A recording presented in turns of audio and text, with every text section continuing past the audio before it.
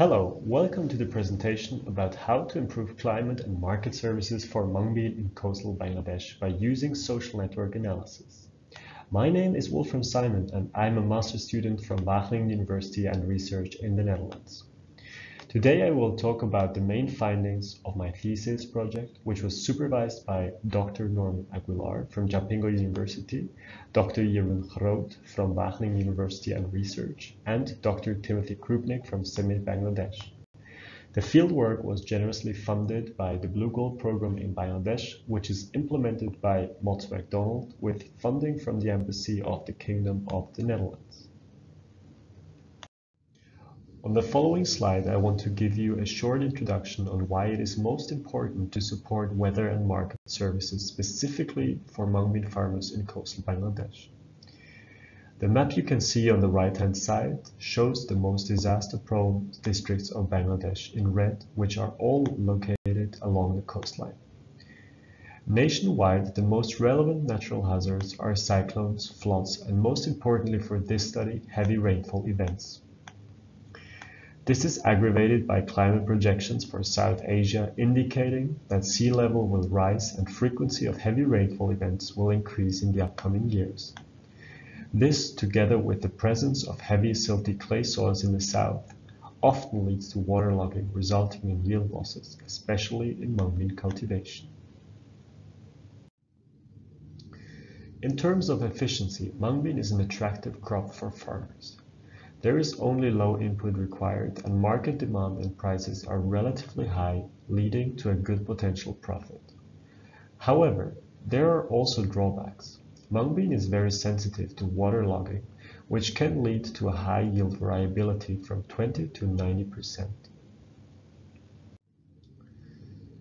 To conclude, the problems are the regular heavy rainfall and the consequent waterlogging during mung bean harvest, potentially leading to substantial yield losses. The broader project objective is thus to improve the weather forecasting system at a level that is relevant to farmers to protect their crops. However, the question remains on how to disseminate the information from the information provider to mung bean farmers. When looking at the demand-driven solution approach, we have to first decide which information we want to disseminate. In this project, we have chosen weather alerts and market prices. Secondly, it has to be decided on what dissemination methods shall be chosen in order to provide the maximum possible farmers with relevant information. After a series of focus group discussion rounds, CIMMYT Bangladesh decided to prioritize interactive voice response technologies, also called IVR. IVR is deployed through mobile phone calls received by farmers. In addition, the project is developing an app to provide weather alerts, mung bean management advice, and market information at a level of detail that is more complex than what can be included in IVR messages. As such, the following practical questions about how to deploy information from app users to other farmers are key. How to reach isolated farmers? Which are entry points for information interventions? Can we use networks interchangeably for the dissemination of different kinds of information? In other words, can we rely on key people in the networks to deploy information from apps in such a way that they reach large numbers of farmers through person-to-person information spread? Based on the information we want to spread to the farmers, we decided to look more closely to 3 different social networks. These included weather and market information networks and a friendship interaction network. All these considerations led us to the overall objective of this project to improve last-mile digitally delivered weather and market services to mung bean farmers in coastal Bangladesh by using social network analysis. The research question we used to guide our project were threefold. First, we wanted to investigate how the farmers in the different regions differ in their access to information. Second, we wanted to investigate how the networks differ in their speed of information flow. And last but not least, we wanted to find out whether there are very popular actors we could use as entry points for efficient dissemination of information. The friendship network was used to present the information exchange capacity, assuming that farmers who have a lot of friends also share information with each other on a personal, informal level. Lastly, we hope to identify people, also called nodes in a network analysis, who are likely to spread information from the apps widely through person-to-person diffusion. Here you can see Bangladesh from space. When now zooming in on the Putuakali area of the Delta region, we can already see the river branches, which again makes Bangladesh so prone to flooding events. When zooming in more on the study region, we see the three regions that Blue Gold project asks CIMMYT to prioritize for the study. Let us first zoom in the Choto Bikhay region, where you can see 4 circles, the clusters, with the sampling paths in it. The sampling path are the routes the enumerators walked along to randomly sample farmers in step of around 300 meters. The second region was Gulishakali and the third one Betagishangipur. Here you can see the overview of the total study area that amounts up to an area of 60 square kilometers. In this slide, I will just give you a little overview of the actual method we used. In this study, we collected data from 314 farmers in structured surveys and asked each farmer these 3 social network questions. Who do you ask for weather and market information? Among farmers who grow mung bean in your area, who do you consider to be a friend with? Then we noted down all the names they could recall and also took data for additional characteristics for each friend in their network, including how they are related to each other, how often they meet, etc. In a second step, we analyzed the data by first systematizing it and then running the actual social network analysis using the iGraph package in the R statistical computer environment. As we wanted to be able to distinguish between regions, but also different resolution levels, we filtered the data for the whole aggregated level, where all the 3 regions were combined, the regional and the cluster level. Then we analyzed different social network metrics like degree, density, and centralization, which were all chosen to provide more insights about farmers' access to information and speed of information flow. When we look, for example, at the degree network figure on this slide, then the black node has a degree of 3 as it is connected to 3 blue nodes. The link between the nodes is called the tie. Centralization and density were chosen as indicator for speed of information flow. On the figure with the centralization, you can see a star graph, which represents the most centralized form of a network, and a ring network, which is the most decentralized version of a network. You can easily imagine that the node central in the star graph probably gets information faster from every other node in the network than it is the case in the ring graph. Density is just the ratio of possible ties between all nodes of a network divided by the maximum number of possible ties. The theory suggests that when you put information in a network with high centralization and density, the information will diffuse faster to the actors connected to the central node. Let us now look at some social network graphs. First, you see here the 3 networks on a whole network level, meaning that these networks contain all the actors interviewed and all the actors that were cited by the interviewed farmers in the different regions. The color of the nodes shows the role of the actors, and the arrow shows the opposite direction of the information flow. The size of the nodes indicate the degree, meaning how much information a node is receiving or sending to other actors. By just eyeballing the graphs, we can already see that there are substantial differences between them. The weather information network, which describes how farmer got information before the project, demonstrates TV clearly as the biggest node, indicating that it is the most dominant source of weather information for farmers in the study regions. Note, however, that farmers also indicated that television was not always a regular source of weather information. In other words, they only got weather information from TV from time to time rather than every day. And this information was not always with agriculture information. The network is therefore highly dominated by one big information provider, which can be also expressed by high centralization. The market information network is less centralized, but still has some central nodes, being brokers and input dealers. The market information network also has the highest number of isolated nodes, indicating that a substantial number of farmers seem to be isolated from the market information. The friendship network is completely decentralized, which means that farmers seem to have very strong relationship among each other. On this slide, we can see the differences between the three regions. On the x-axis, we see the different networks, and on the y-axis, the different regions. The weather information network does look pretty similar in all regions.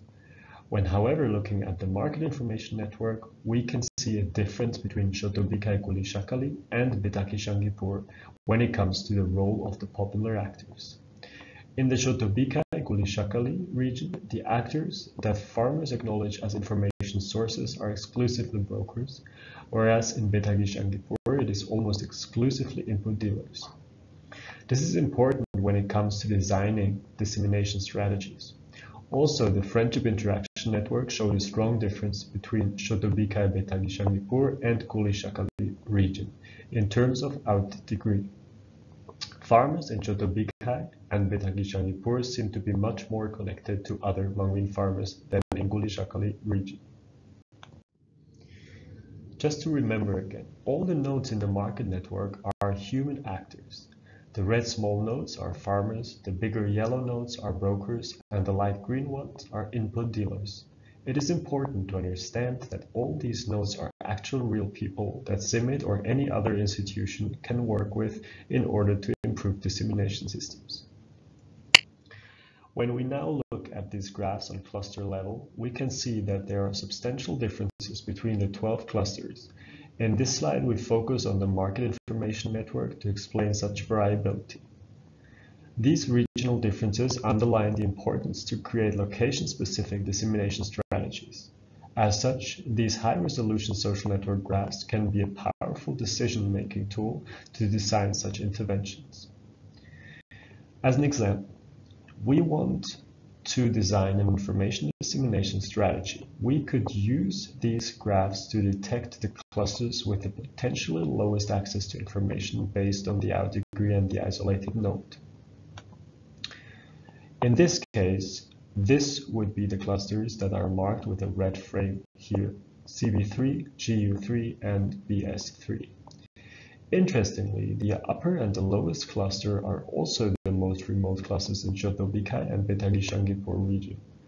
From this we can derive that these clusters would be most in need of an improved dissemination system. This practically implies CIMMYT or Blue Gold should collect farmer phone numbers in these areas randomly to distribute information to the farmers.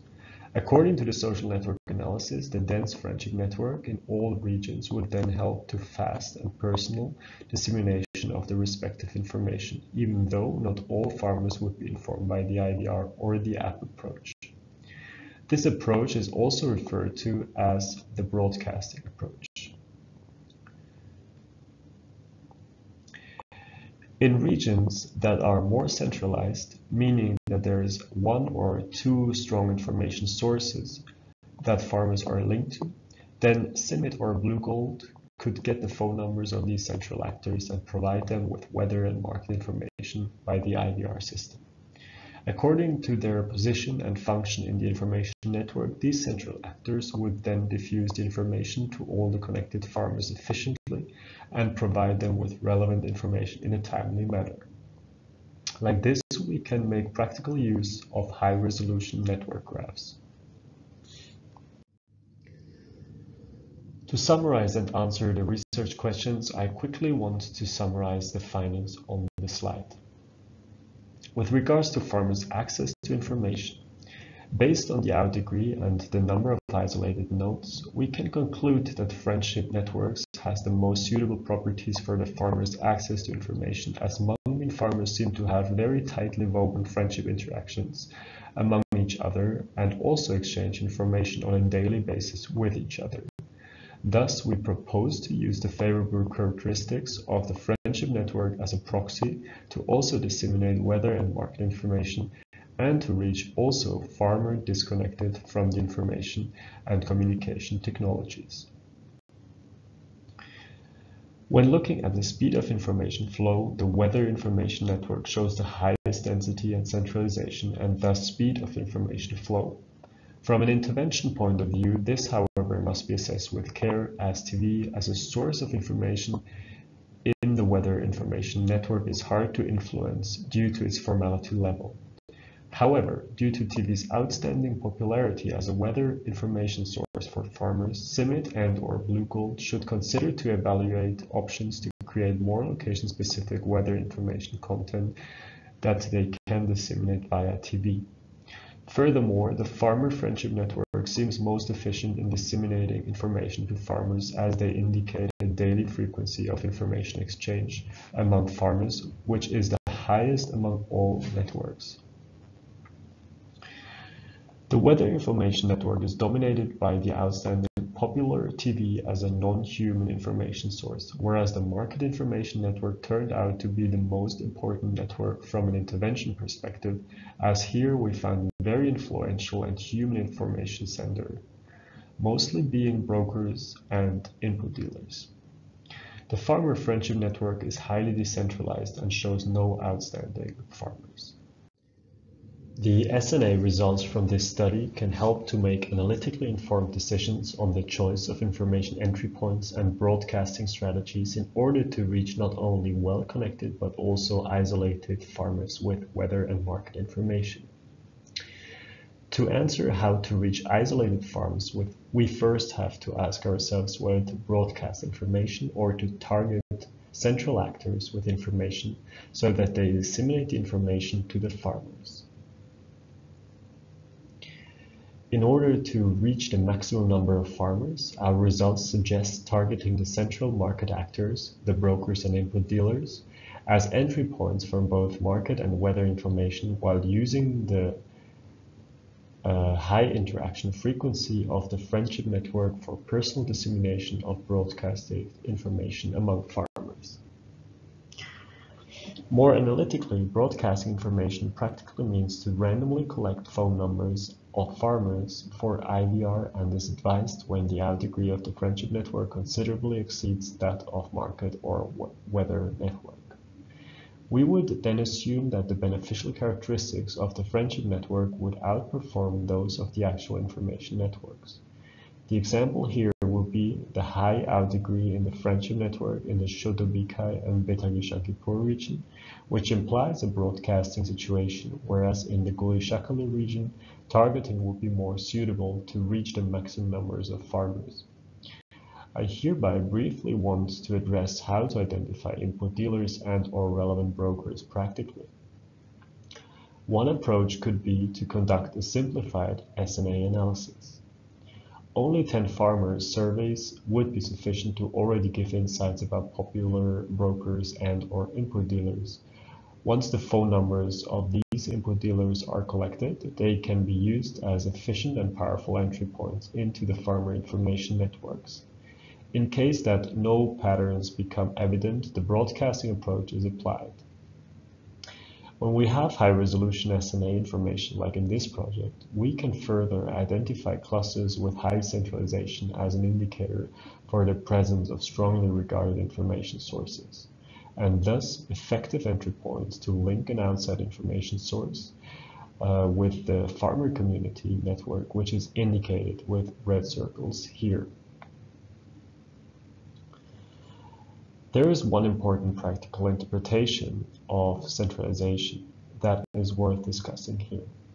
High centralization can be commonly related to aspects of resilience and/or exclusion of peripheral nodes. The resilience of groups is generally said to be lower when the group relies on only a few influential and central actors, like TV in the weather information network and brokers and input dealers in the market information network. When such a popular broker would be removed from the system, the whole dissemination system would fall apart and is thus less resilient than in the broadcasting or mixed approach.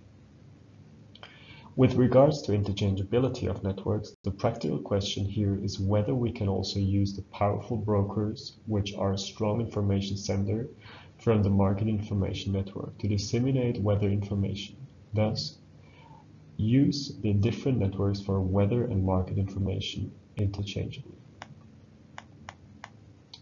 Based on the results, we consider two aspects being worth discussing here. According to our study, almost all farmers indicated to be interested in receiving more weather information. Deriving from this, we can assume the interest in weather information to be high and interchangeability to be given. The baseline conditions we measured indicate that television is the primary initial source and information access is infrequent. TV, however, may be a useful mechanism to explore in addition to IVR and the app being developed. The second aspect is the formality level of the source of information. For instance, farmers only receive weather information from formal sources like TV and radio, and it therefore remains an open question if weather information can be disseminated personally and thus informally. This challenges the assumption of using the personal and informal friendship interaction network to disseminate weather information and therefore challenges the broadcasting approach that is based on informal information exchange among farmers. So when we do assume no interchangeability between networks, then we would have to target brokers and input dealers to provide farmers with market information and use TV and radio as an entry point for weather information provision to farmers. Prospectively, the IVR and the app can potentially become a more important information source for farmers and might substitute the relative dominance of the TV and radio in the weather information networks. This could be nicely assessed by conducting estimates during different time steps during an ongoing intervention, like the IVR or app approach. Under a successful intervention, the sources of weather information would then shift from TV to the novel source of information introduced by the intervention program. To conclude, I want to thank all my supervisors, Tim, Norman, and Jeroen, for all their great support. Further, I want to thank all the CIMMIT staff, the enumerators, the interns, for their dedication during the fieldwork in Bangladesh. Last but not least, I want to thank Blue Gold for funding this project and making this great fieldwork experience possible. It had been a very valuable experience in my academic career, and it would have never been possible without all your great support. Thank you so much, and greetings from Europe.